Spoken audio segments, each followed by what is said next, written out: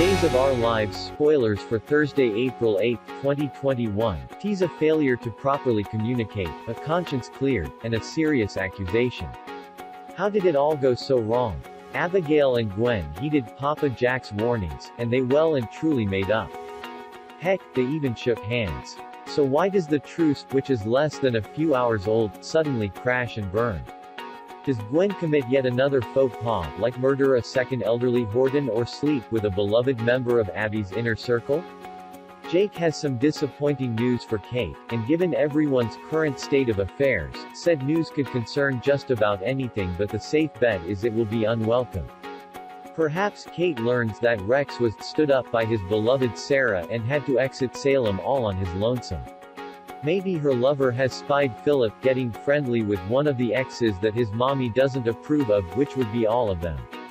Or how about the rumor that Sammy Brady has been cleared of murder charges? No, Kate wouldn't be mad at that per se, she and Sammy made up years ago. But it might rattle Kate to know that the real murderer is still out that somewhere in the ether.